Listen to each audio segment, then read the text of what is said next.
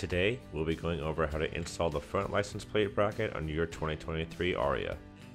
First, locate the center of the lower grille, then insert and place the clamp plate in the center of the grille between the bumper cover and impact foam. Next, insert the license plate bracket in the center of the lower grille.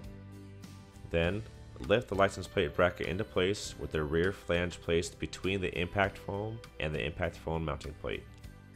Align the license plate bracket mounting holes with threaded holes on the clamp plate. Please refer to the instructions on the proper amount of hardware to be using for each step.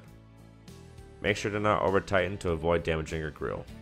Insert each of the bolts into the lower holes on the license plate, through the license plate holder and the license plate bracket. Secure each bolt with 1/4 inch black USS flat washer and 1/4 inch thin nylock nut. Then finally, torque the nuts to 60 inch-pounds. This video is a guide for visual reference. Please always refer to our instructions when installing TorqueLift product, for they are updated regularly. For any questions, visit us at torquelift.com or call us at 800-246-8132.